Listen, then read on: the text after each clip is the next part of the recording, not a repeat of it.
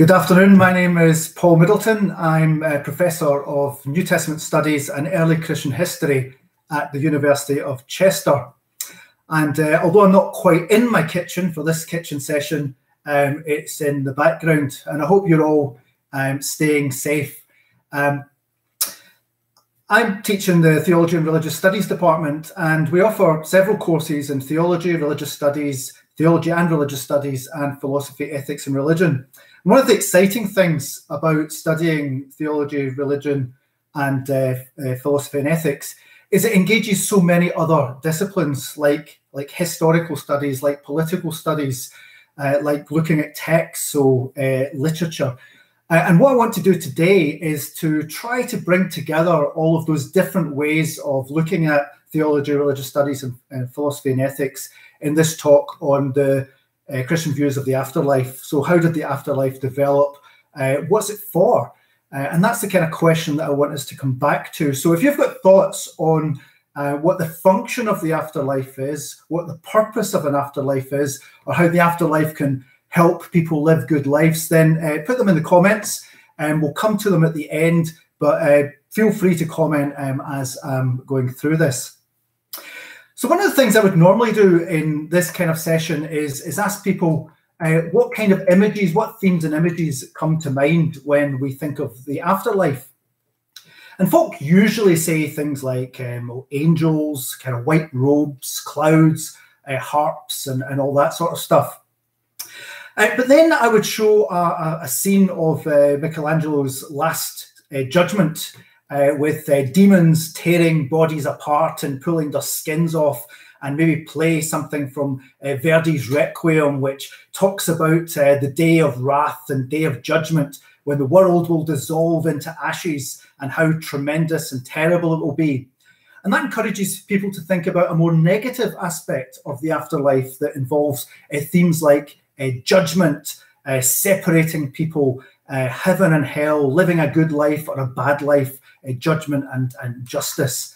And that leads to the question, what is the afterlife for? What's its function, both in religion or even in secular discourse? Now, the question, what happens to us after we die, is an ancient question. Human beings have been asking that and wondering about that and speculating about that for thousands of years, from some of the most primitive religion until the present day. And you might actually be familiar with some images, particularly from ancient Egypt, where you've got the god Osiris. That's the one that looks like a dog with the big ears, and he's normally sitting beside a scale, and you might remember that he's weighing a heart against a feather. And the idea being that if someone has lived a good life, their heart will be lighter than a feather, and if they've been bad, then it's going to be heavier, and that will determine whether they have a comfortable or less comfortable time in the world to come, in the underworld. But ancient people's attitude to death and the afterlife varied enormously.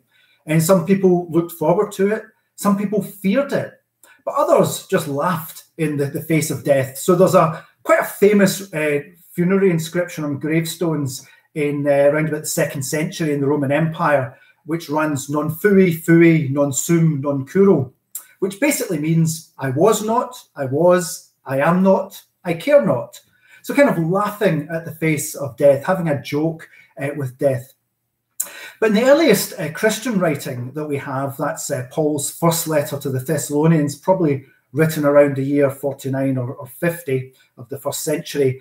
And he writes to his readers, the Thessalonian church, urging them not to grieve over those who have died. He says, but we would not have you ignorant concerning those who have fallen asleep, those who have died, that you may not grieve as those who have no hope. So Paul draws a distinction between those who believe in an afterlife and those who don't. But as we've seen, that wasn't necessarily the view that all people had of death. Now, Christianity gets most of its theology, at least in the early years, from Judaism. And when we turn to ancient Judaism, ancient Israelite religion, we find that belief in an afterlife is not particularly well developed. In fact, in the earliest years, There was not really any concept of a division at death, or some people going to heaven and some people going to hell. Basically, everyone went to the same kind of place called Sheol. And it wasn't particularly pleasant. It wasn't bad, but it wasn't. Just listen to the way it's described in the book of Job and think, well, is this a positive image, a negative image, or what images come to mind? So in Job chapter 10, he talks about what's going to happen to him after he dies. He says, "Before I go, and I shall not return, to the land of darkness and deep shadow, the land of gloom like thick darkness, like deep shadow without any order, where light is as thick as darkness." It's not exactly positive, but this is where everyone went. So it was basically the fate of those who died was to live on in some kind of shadowy underworld that wasn't a punishment, it was just a fact of life.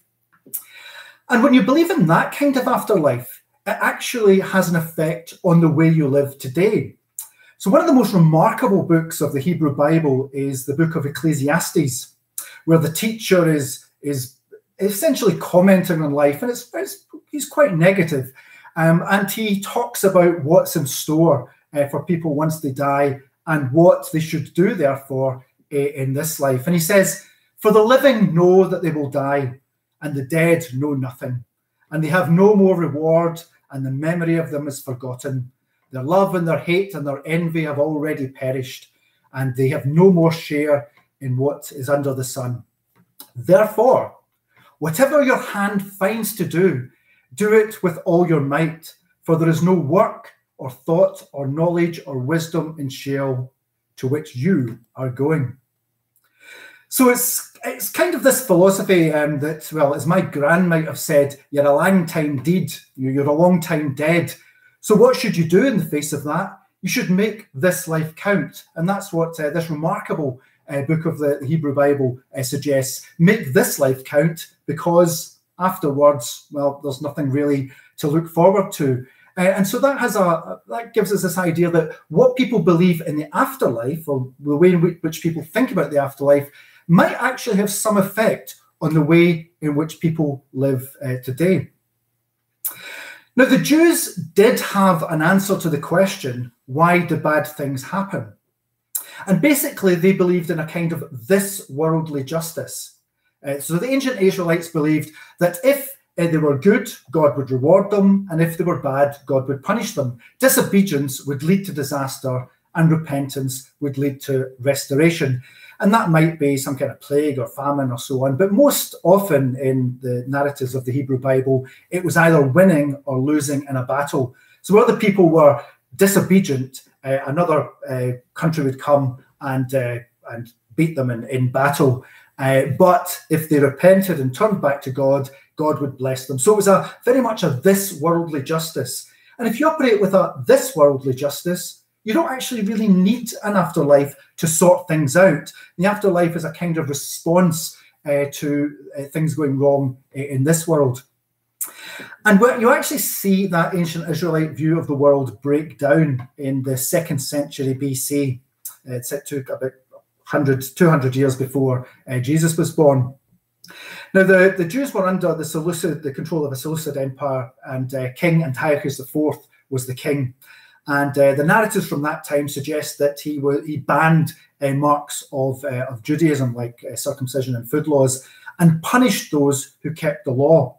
And many Jews were martyred, many Jews were killed for keeping the law. And that meant that this idea of this worldly justice, where the good were rewarded and the bad were punished, really started to break down, because the most pious Jews were actually the ones that were suffering sometimes terrible tortures and torments because they were keeping the law. And there's a famous story of a mother and 7 brothers in the books of Maccabees, second book of Maccabees, who are keen to keep obeying the law, and each one of them is tortured to try to force them out of Judaism, but they stand firm. And the story goes like this. The king fell into a rage, and he commanded the tongue of the spokesman, the eldest brother, be cut out, and they scalp him and cut off his hands and his feet, while the rest of the brothers and the mothers looked on. And then the king ordered them to take him to the fire, still breathing, and to fry him in a pan. But the brothers and the mother encouraged one another to die nobly, saying, "The Lord God is watching us, and truth has compassion over us." So it's quite a gruesome story. Each of the 7 brothers are tortured, but stand firm and are martyred. But the remarkable thing about this story is you actually start to see a development of the afterlife as you read in this remarkable chapter.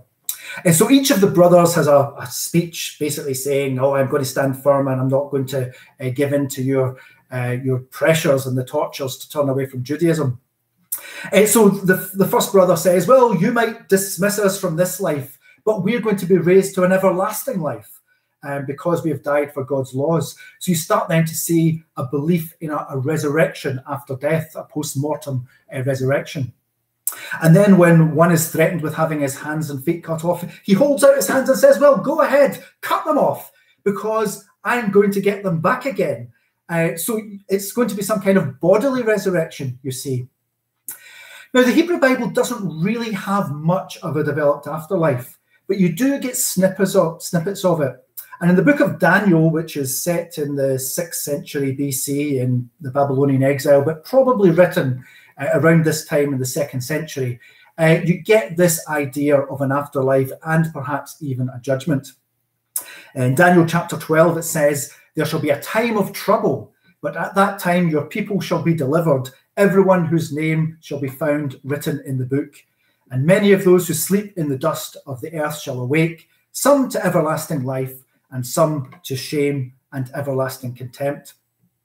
So in the Hebrew Bible, in the book of Daniel, you start to get this idea that there's going to be some kind of judgment, some kind of separation where the good will be rewarded and the wicked will be punished. But it's not particularly developed. There's not really a sense of a developed afterlife in the Hebrew Bible. But when you come to early Christianity, all the ingredients are kind of there for views of the afterlife that they can inherit from Judaism. So you get this idea of a reward and punishment, a developing idea of an afterlife, but the Christians added just a little bit of fire, and you can see quite a lot of paintings of judgment scenes where the good are going up to heaven, the bad are getting tossed into what my mum used to call the big bad fire. And perhaps the most graphic judgment scene in the New Testament comes in the book of Revelation. And that describes some kind of judgment where all the people are before the throne of God, books are opened, and if people's names are written in the book of life according to what they've done, they would be rewarded. And if they weren't in the book of life, if they'd been evil, they would be thrown in the lake of fire that burns for forever. And this then leads to the question, well, how do you decide who goes where? You know, what's the basis of judgment in Christianity? And you actually have kind of two contrasting views on this. At this stage, I would normally suggest that although belief in heaven and hell may, in a literal form, not be particularly common in secular society, you actually find secular media or secular discourse using the notions of the afterlife. So you just need to think of kind of newspaper headlines. So when Saddam Hussein, the dictator of Iraq, was hanged, the Sun newspaper in Britain had its headline, its front page, "Saddam hanged, Iraq butcher sent to hell." Now remember, this is a secular newspaper, so it's not enough that Saddam Hussein has been executed. He's been so wicked, he needs more. And similarly, there was a similar headline in a Canadian newspaper when Osama bin Laden was killed in Pakistan, which read, "Burn in hell. Osama bin Laden killed in Pakistan." So what is all that about? Why is secular discourse using this image of the afterlife? But it's this idea that really wicked people go to hell. But that's not actually what traditional Christianity teaches. Christianity it's really not about what you do in Orthodox Christianity. It's about what you believe. So if you believe in Jesus, it actually doesn't matter if you've been a particularly bad person, because your sins will be forgiven. So there's that hymn that says, the vilest offender that truly believes, that moment from Jesus a pardon receives. And that kind of runs counter to this kind of secular notion of heaven and hell being a reward for being good or being bad. It's about belief. Believing in Jesus is what saves people in Orthodox Christianity. But actually, when we turn back to the New Testament, there's a jar there, because quite a lot of these judgment scenes seem to depend on what people do rather than what people believe. So there's an inbuilt tension there, which is quite interesting. So a very famous parable of Jesus, the sheep and the goats, where there's a judgment scene and all the nations are before the judge, which is portrayed as Jesus, and he separates the people from the sheep from the goats. And it seems to be on the basis of what people did. So those who are saved, who are the sheep, say, Lord, when was it we saw you hungry or thirsty or a stranger or naked or sick or in prison and took care of you? And he answer them and say, whatever you did for the least of these, my brothers, you did also for me. And similarly, those who didn't do those things seem to be quite surprised and say, well, when didn't we do this? And this is this idea that whatever you do for one another is what counts when it comes to judgment. And the righteous go to eternal life and the wicked go to eternal punishment. So how does this affect the way we live? So what's the function? What's the purpose of the afterlife? We've already seen in Ecclesiastes that if you don't believe in an afterlife, it really puts an emphasis on the present. And St. Paul, in his letter to the Corinthians, quotes a slogan that kind of suggests this. If the dead are not raised, he says in 1 Corinthians 15, let us eat and drink, for tomorrow we die. You might as well have a good time if there's nothing else to come. Do you think that's right? Do you think belief in the afterlife or not believing in the afterlife means people can do what they like, perhaps not tend to the needy, not tend to feed the hungry? Can we just leave people to their own business and just worry about yourself and having a good time? Does that belief in the afterlife actually make a difference here? One of the most successful Christian Aid slogans that raised the most money, I think it was at a time of a famine, was, we believe in life before death. So turning this idea of life after death on its head to again say that, well, okay, it's okay to believe in an afterlife, but we've still got to worry about this life and to treat people kindly with justice and compassion. And that was a really successful campaign. So that just raises the question then, does belief in an afterlife make people act better towards their neighbours, towards people in need? Or does it not matter? Can people live very good lives without any kind of notion of the afterlife? So perhaps in the comments you might want to reflect, what is the afterlife for? How might belief in an afterlife affect the way people behave? Or indeed, is belief in an afterlife helpful to live a good life? Or if you've got any other questions on some of the things we've covered, why don't you type those now and we can discuss that. So thanks very much for listening. That's trying to bring together some of the ways in which theology and religious studies and philosophy and ethics can engage in any kind of topic. We've brought in some historical studies, looking at ancient texts, the ancient Israelites, early Christian texts, but also iconography in the Roman world and in the Egyptian world. And we've asked some philosophical and ethical questions about the way in which beliefs might actually lead to concrete actions, and then whether that is actually a useful way to think about things. If people only act in a particularly good way because of a belief, is that really virtuous, or does it not matter at all? So if you get any questions, just feel free to put those as comments.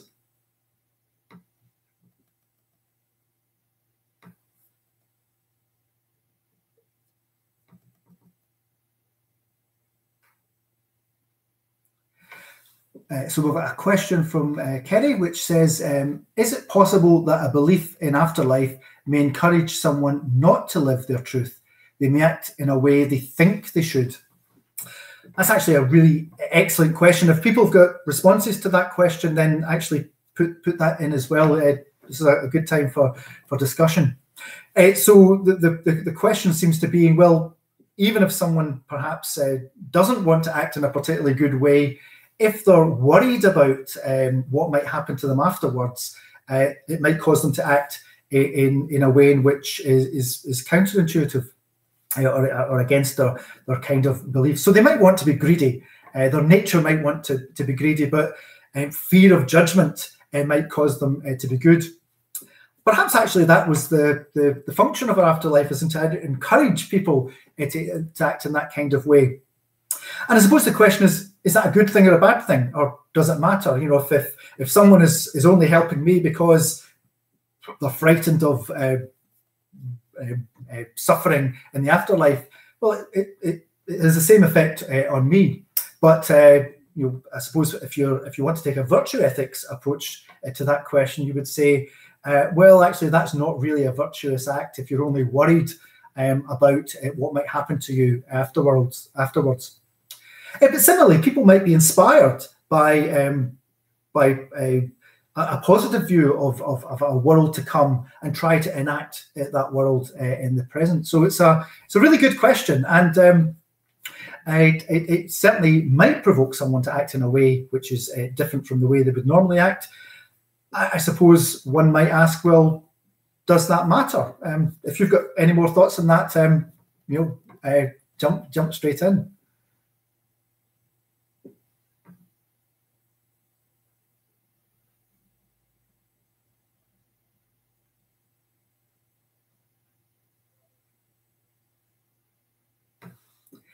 So we've got a question from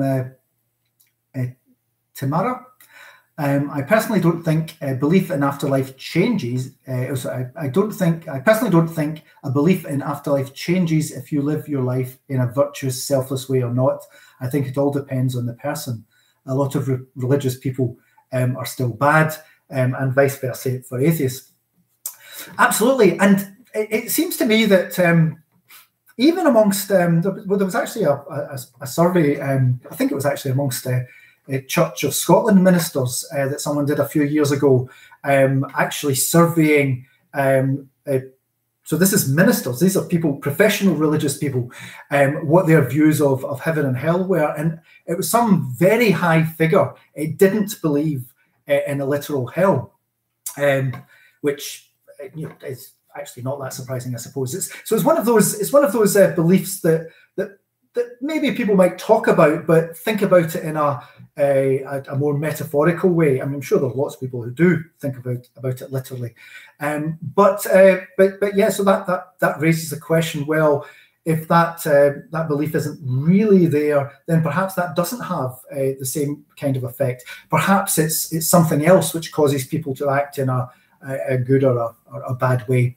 And perhaps, as we saw with the secular newspapers, there's still some power, even if people don't believe in it literally, there's still some power in the metaphorical, the metaphorical idea of reward and punishment. So this kind of threat, because if we think about why did these newspapers feel the need to invoke the power of hell, it seems that there's justice still wasn't served. It wasn't enough for these two people to be killed. It was, they had something more had to happen to kind of satisfy justice.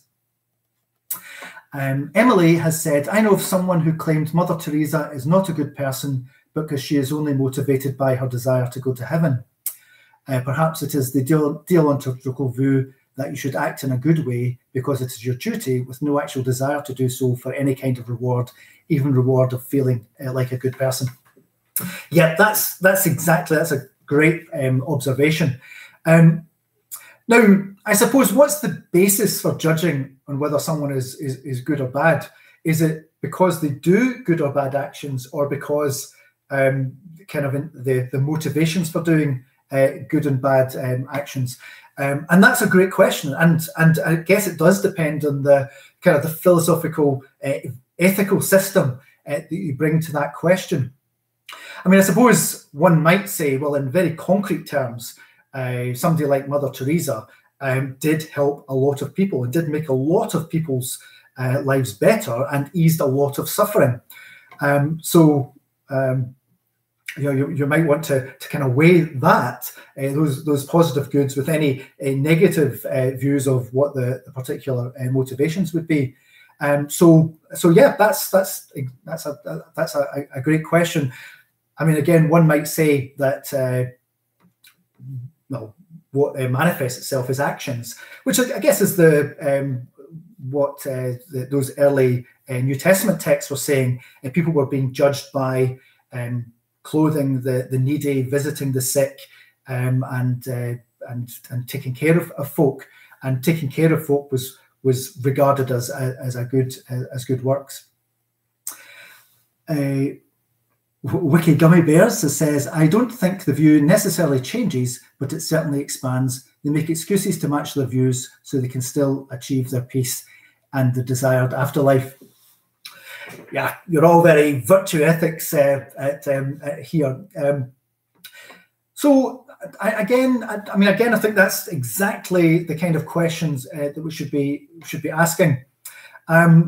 So I wonder whether, to take the other view, whether does motivations really matter that much, or is it what manifests itself in actions? If people give to charity, two people give £10 to charity, the charity receives £20. Do they distinguish between the two to say, oh, this £10 is more virtuous because it's given by a virtue ethicist, whereas somebody is only doing this because they're very strong kind of utilitarian beliefs? I don't think anyone, says Tamara again, I don't think anyone can be completely 100% selfless in their actions. I think it is natural human nature to feel good about helping others, but doing selfless things for a reward isn't selflessness. Yes, indeed. I suppose it's that transactional nature that we might want to look at. And I teach courses in Roman religion, and you find that the ancient Romans had a very transactional view of the world. So if you made sacrifices to the harvest god would bless your crops and so on. So some of my religious studies colleagues kind of examine these various ways in which religious practices function. But of course, one might say that even belief in the afterlife is relatively speculative, and perhaps it's the images that help people at least model what good belief, what good practice and bad practice might look like, because these things don't just happen in a vacuum. It's more about, it says Wiki Gummy Bears, it's more about the argument of real and apparent goods.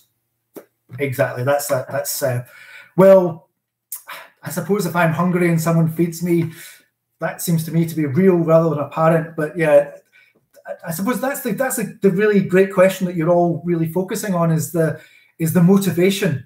And I suppose one might want to say, well, actually, perhaps it's the actual concrete actions that matter more, just as much as the concrete actions, the concrete actions perhaps matter more than the motivations.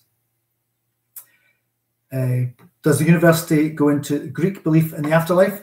Well, since you ask, and I've got a minute left, I teach a course in third year called Jews, Christians and Pagans, 168 BCE to 132 CE, and that looks at the religious, political, social world in around the first century, that from which Jewish and Christian communities lived. So we look at Roman and Greek concepts of the world, how they viewed society, and of course the way in which people viewed society in the ancient world it was a world full of gods.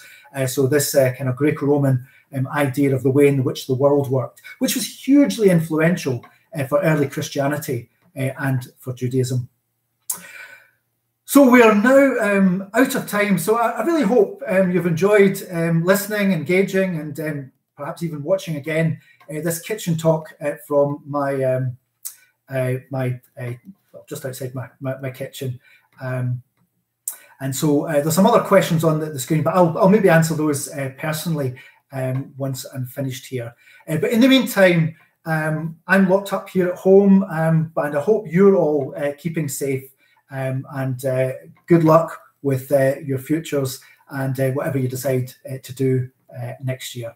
So take care. Bye now.